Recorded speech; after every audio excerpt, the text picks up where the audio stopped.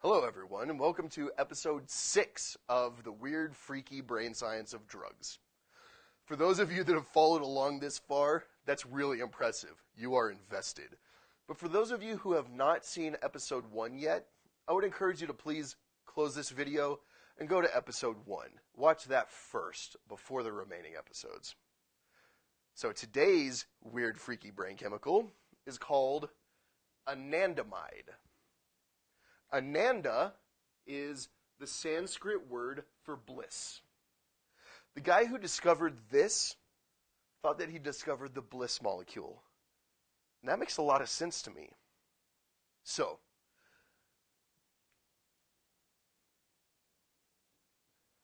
THC is the drug that dresses up as anandamide.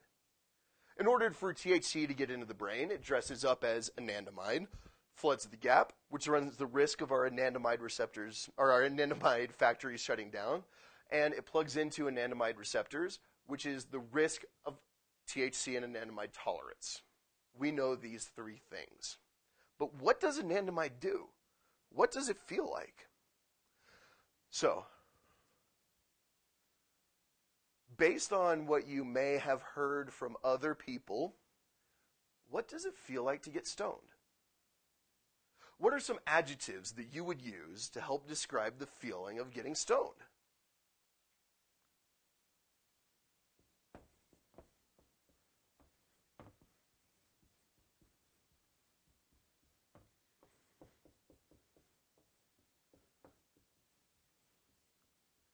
The adjectives that you just thought of are probably something like this.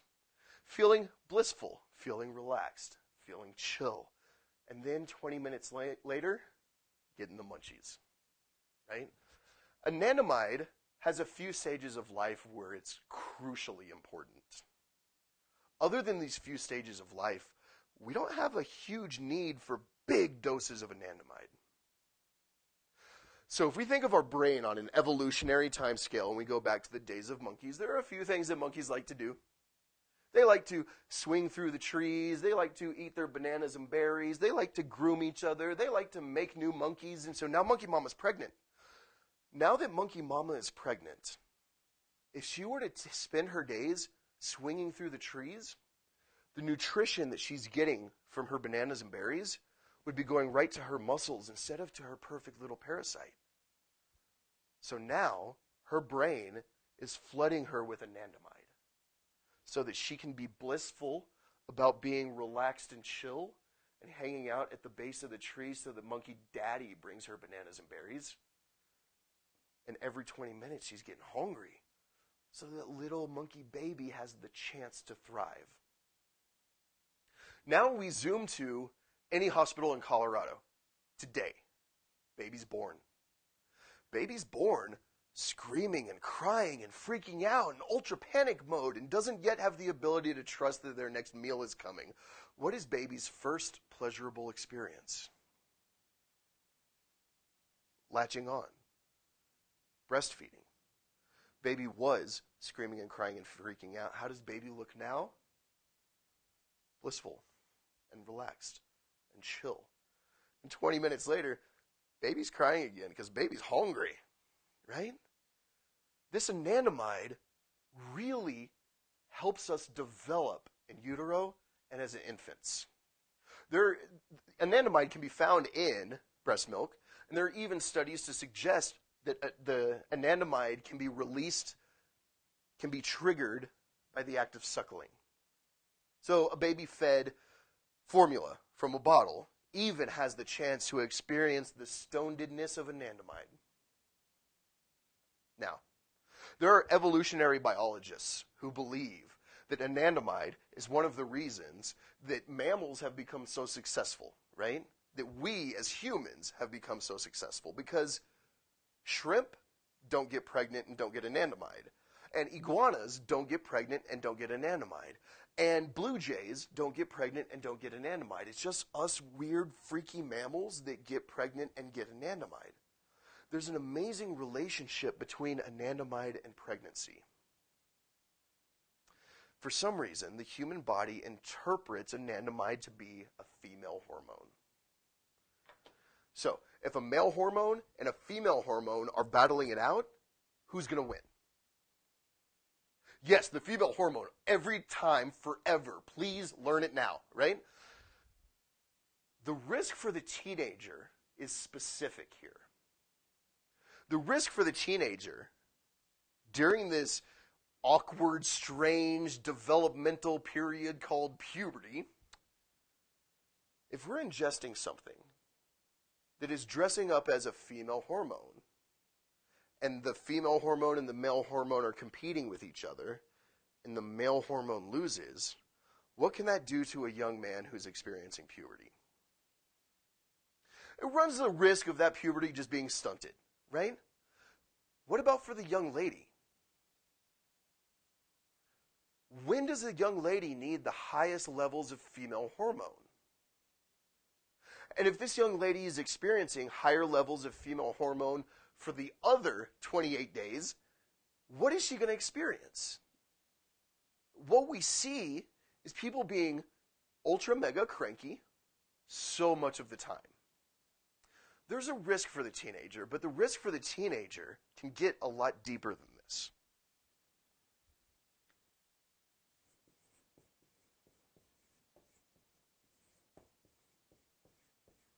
The risk for the teenager largely has to do with coping skills, right? This is a fluffy therapeutic term, and we know what these things are, and we know what they do and when to use them. The risk for the teenager is like this. We know that the brain finishes its development by the age of 25 to 26-ish, right? We, as adults, we have a responsibility to be very careful about this messaging I'm about to give you. When an adult is talking to a teenager and saying, you shouldn't be blazing because your brain's not developed yet, it's really insulting. The teenager really has the chance to absorb that message as condescending. By the time a teenager is 15, the intelligence part of their brain is really well cooked, really well formed. And for those of you that are parents or teachers or counselors or mentors out there, you see this all the time. And the way that 16-year-old has the ability to lawyer up on you with their arguments and how sound and specific they really are. I'm not here to suggest that if a teen uses cannabis that they're going to get stupid. The risk is different than that. There's another part of the brain that's under major and rapid development between the ages of 15 and 25. And it's the part of the brain that's trained by these, by the coping skills. Some of the healthiest people in the world might have 15 of these coping skills that they practice regularly, that they use often, that live in their back pocket. The risk for the teenager is more like this. Let's say that I come home from school today and I am angry and I'm so upset because that one teacher gave me an F on that assignment. And I come home from school and I tell my uncle about it. My uncle says, dude, I'm mad, you're mad. Let's go to the basement and take care of it. And we do. And we go down to the basement and suddenly and magically all of that anger that I was experiencing, I don't have to notice it. And I don't have to sit with it. And it's not a part of me, it's a part from me briefly. And I'm coping with it. And it's so much less work than actually going to soccer practice or talking to a trusted friend or writing in my journal or writing a song or seeking a mentor or talking to a therapist or any of the 1,000 things that I could do to cope with this in a sustainable way. And then the next week, I come home from school and I'm feeling sad and lonely and rejected because he said no to prom. And I come home from school and I tell my cousin about it. My cousin's like, dude, I'm sad, you're sad. Let's go to the basement and take care of it. And we do. We go to the basement and suddenly and magically all of that loneliness and rejection that I was experiencing, I don't have to notice it. And I don't have to sit with it. And it's not a part of me, it's a part from me briefly, and I'm coping with it. And now I'm training that part of my brain to understand that this is the quickest and easiest way to cope. And it runs the risk of becoming my favorite coping skill. And if it becomes my favorite coping skill, it runs the risk of becoming my one and only coping skill. If someone finds themselves in a position of having one coping skill, their relationship with that coping skill is a relationship of dependence.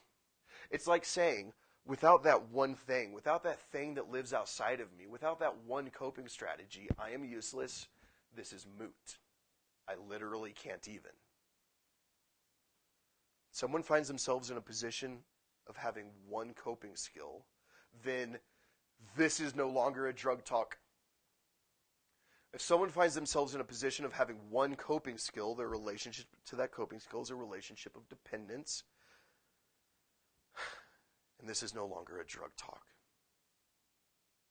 This one coping skill could be anything. It could be an unhealthy relationship with a bucket of KFC, or an unhealthy relationship with my Xbox, or an unhealthy relationship with unhealthy relationships, or an unhealthy relationship with cutting and self-harm and a razor blade, or an unhealthy relationship with substances including alcohol. And if someone finds themselves in a position of having one coping skill, they're in a position of dependence.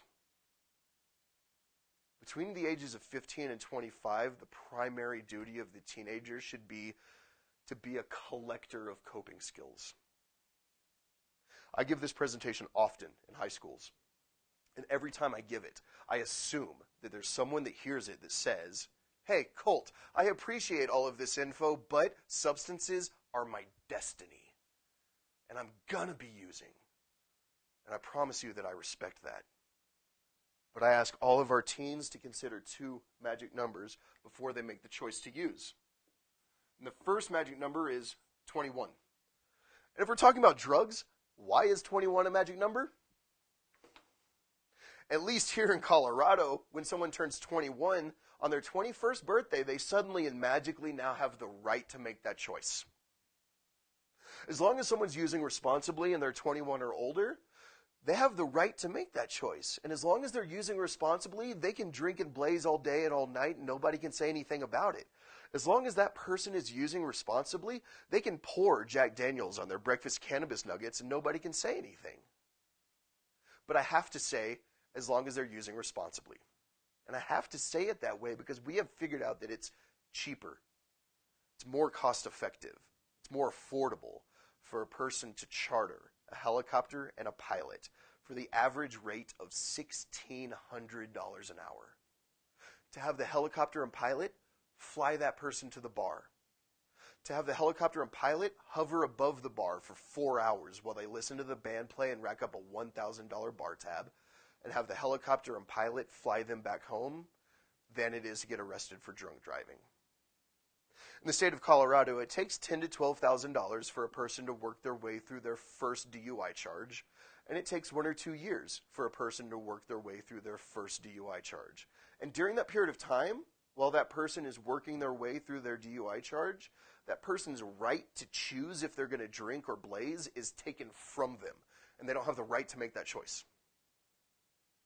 So, as long as someone waits until they're 21, the consequences just change, as long as they're using responsibly. But I will get on my hands and knees, and I will beg all day and night for the teenager that is actually considering substance use to wait until they're 25. We talked about how the brain's fully developed at 25, and between the ages of 15 and 25, this part of the brain's under major, crazy, rapid development. If a person is over the age of 25 and they have 15 of these coping skills that they practice regularly that they know work for them, I don't really care if one of those is a joint. And I don't really care because if that person gets onto an airplane and they start having a full-blown panic attack and they can't whip out their bong to treat their anxiety, there's 14 others that live in that person's back pocket that they practice regularly. They're going to help soothe that person during the flight. I'm not really concerned about that person.